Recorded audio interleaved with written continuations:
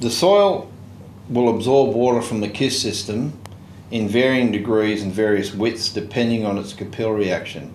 In pure sand, for example, we can put KISS system in at 0.5 spacing and the water will overlap both systems and come to the surface at 20 centimetres depth.